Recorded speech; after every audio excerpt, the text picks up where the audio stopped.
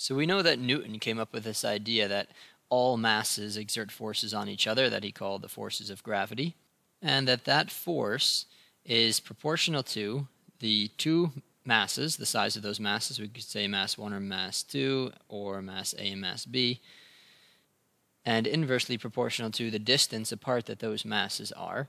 And the constant of proportionality, if you want to call it that, this big letter G, we also know that based on Cavendish's setup of his torsion balance, this can be calculated. So that torsion balance has been used to accurately calculate this constant G, which is 6.67 times 10 to the minus 11, and it has units of newtons times meters squared divided by kilograms squared.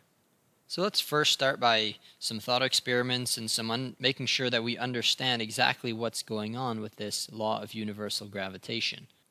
So the first thing I want to point out is, let's say we have two masses, and this one is going to be the green mass and this one is going to be the red mass. They might be the same size, they might be different sizes. But first of all, we should realize that the radius, or the distance of separation, is the distance between the centers of those masses. It's not the distance merely between the surfaces of the masses, but between the centers of the masses. We also should know that the resulting force of gravity is a force that's acting on both masses. So this force of gravity and this force of gravity are both exactly the same. So it's not that there's more force resulting on the smaller mass or on the bigger mass. They're exactly the same. These are, according to Newton's third law, equal and opposite forces. We could call one of these forces the force that the red mass exerts on the green mass, and then the other one is the force that the green mass exerts on the red mass. Now I want to push our understanding by asking ourselves some questions. And the questions I want to ask are, what would happen to the force of gravity if we do some different things? So let's say, what would happen if we would double one mass? How would that affect the force of interaction between the masses? So what I'm going to do, now this should be obvious enough to you, but as a technique for finding answers to questions like this, I'm going to here copy down the same blue formula I have above, and then I'm going to add whatever variable is changed. So one mass is doubled, so I'm going to say that m, or m2, turned into twice as big as m2.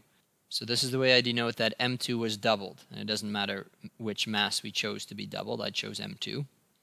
Well, and then we're going to rearrange this equation so that we get our original equation back again. And you should see that this is exactly equal to the same thing as if we had a big 2 out the front, and then g times m1 times m2 divided by r squared.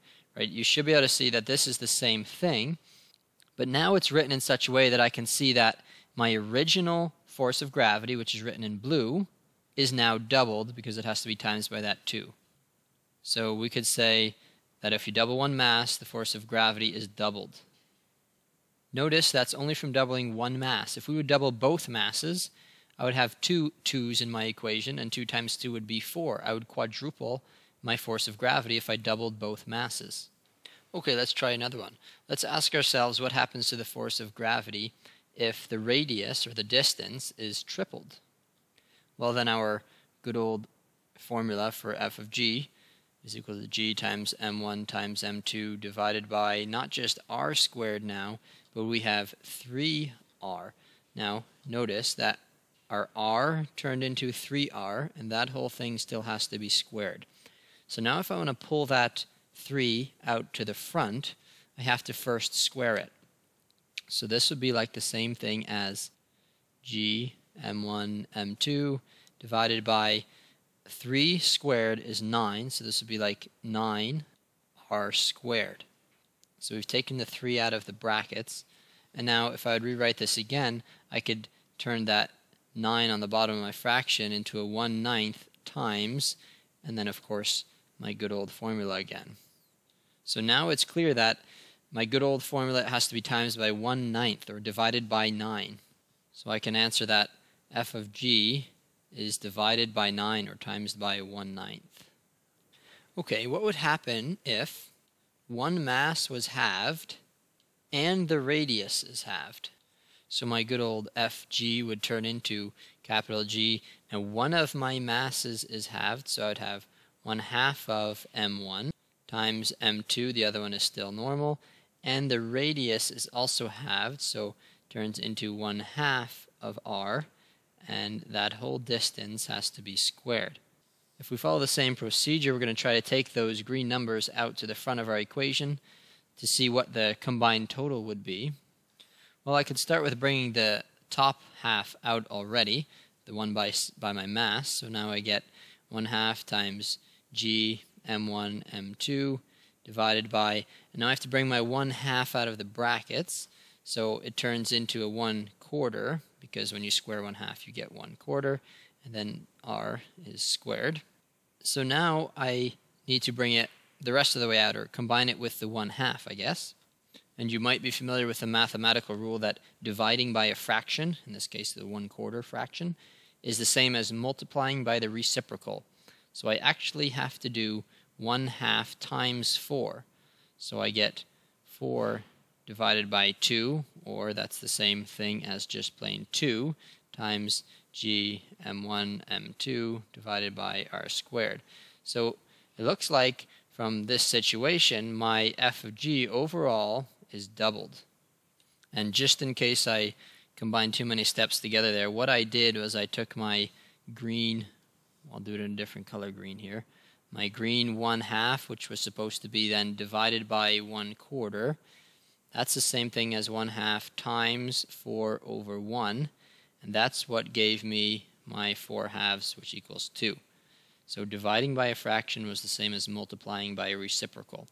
So the technique we use is to kind of take that number, that multiplying factor, and bring it out to the front and see what would happen to the overall force of gravity. Okay, let's do a real example with numbers. Let's go back up to the top where we had our green mass and our red mass. Let's say our green mass was 3 kilograms and our red mass is 5 kilograms. And the distance separating those two masses is going to be, let's say 7 meters. You might ask yourself, first of all, how do you know what the units are that you're going to like? Well, we know that G has the units of meters squared per kilogram squared. So if we stick with meters and kilograms, it's going to be our best bet for canceling out units with G. Otherwise, we should probably convert to those units. So now the force of gravity between these two masses, and again, it's a force acting on both masses, the same force, is equal to G, which is that fancy number we've got there, times m1 times m2 divided by r squared.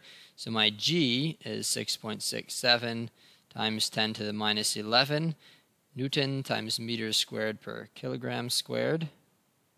And let me just actually put the per kilogram squared on the bottom of my fraction, because that's really what it means, so per kilogram squared.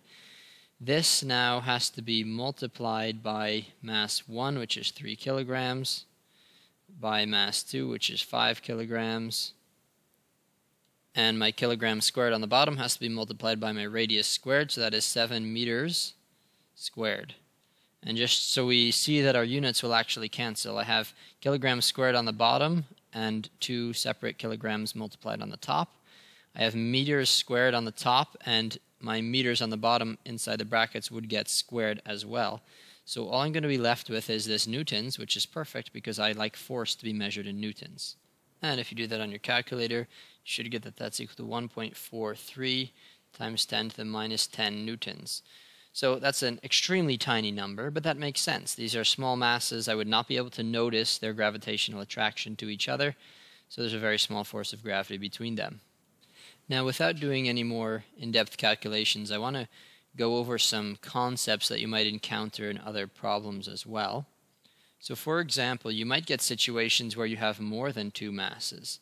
So let's say this is M1. We might have an M2 over here, and maybe an M3 over here. So each of these are going to have a separate radius separating them. I guess we could call them radius 1 and radius 2.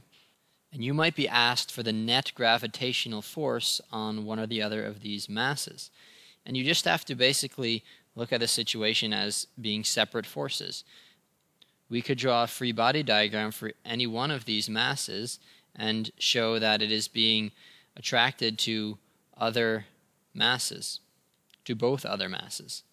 And we know that radius makes a bigger difference than the size of the masses, so probably this force is actually going to be the bigger one in this case, but of course without having any numbers we don't know.